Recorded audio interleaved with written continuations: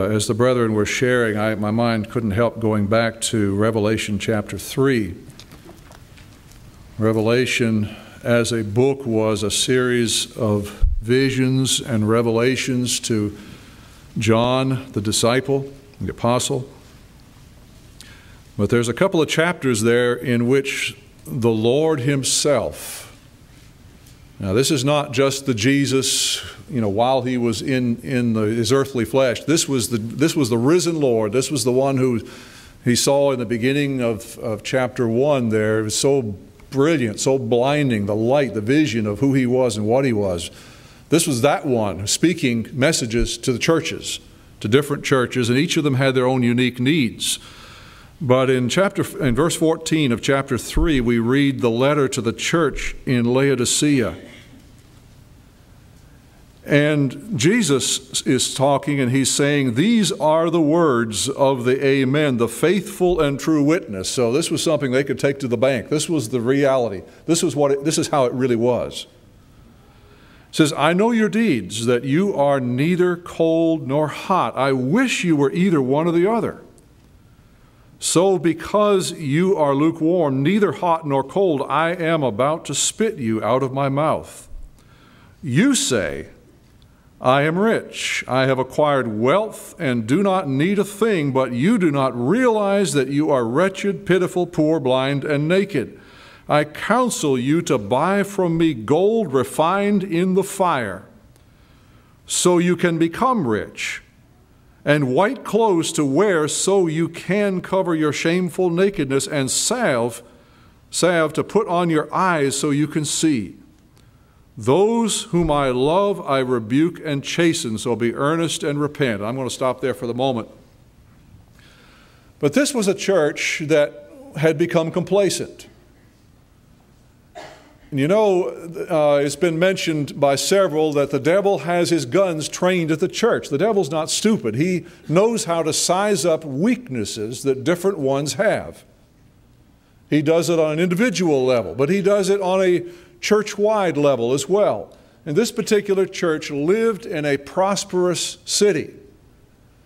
And so they partook of that prosperity. They were, their businesses were doing much better than other people. You had the passages where we see how the saints at Jerusalem, for example, were poor and lived very hard lives. But these people weren't like that. They lived in a very prosperous place.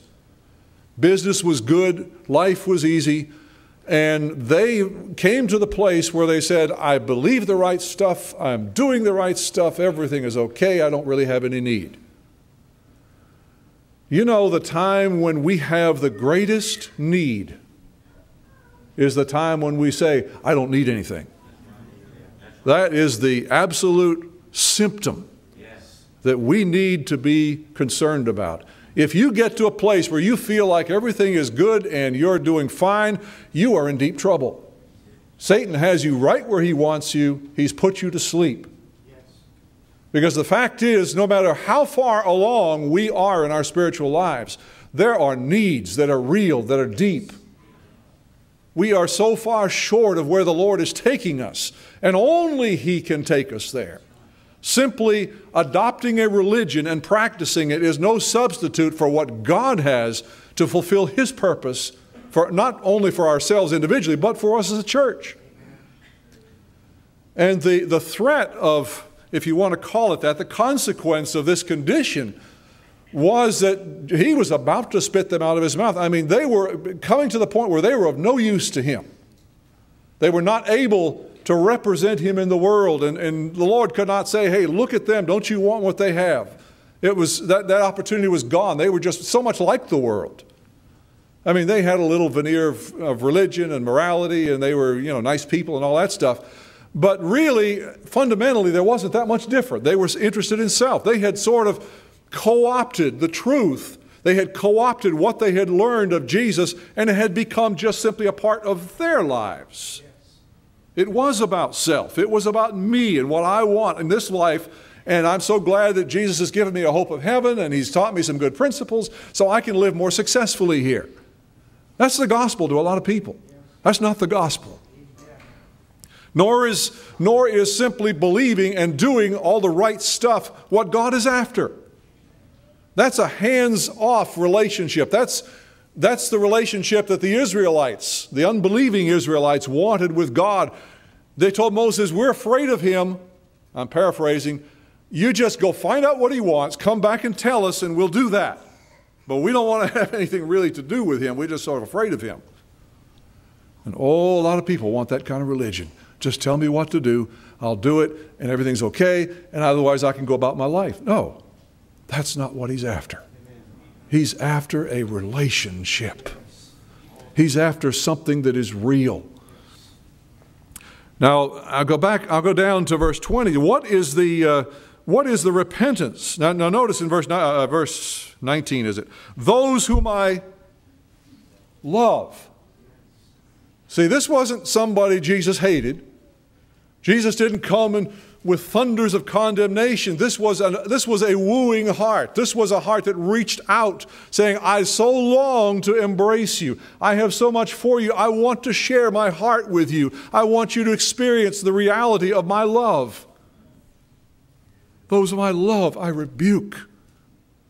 Oh, I praise God. Every rebuke that he has comes from a heart that loves me.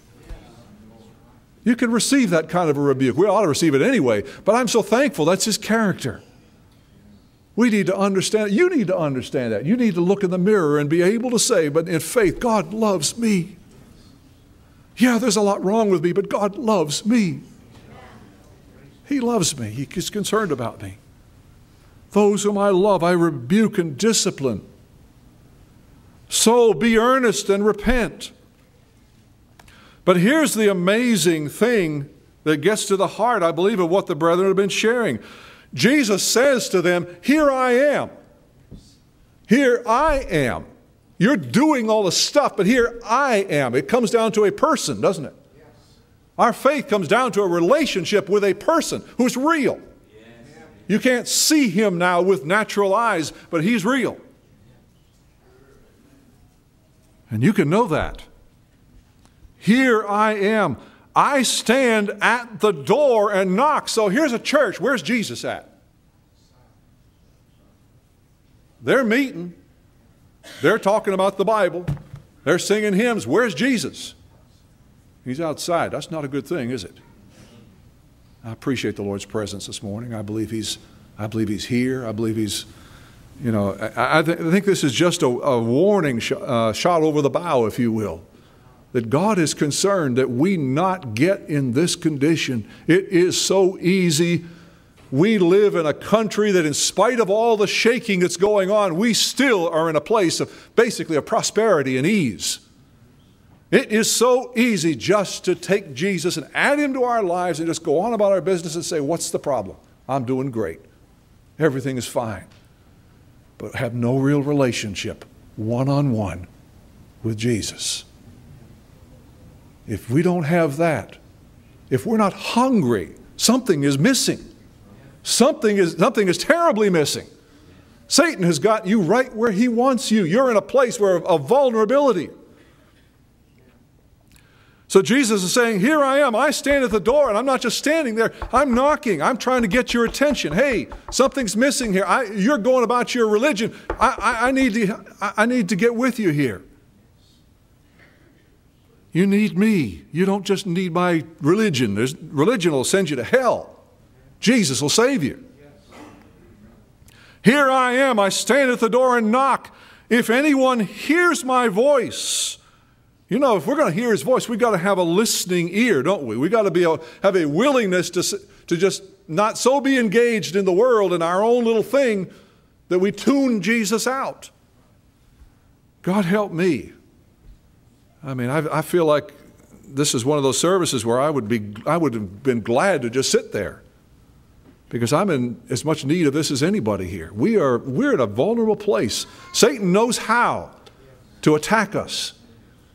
And I think the greatest attack that he can make upon anybody is in a place of ease, just to put them to sleep.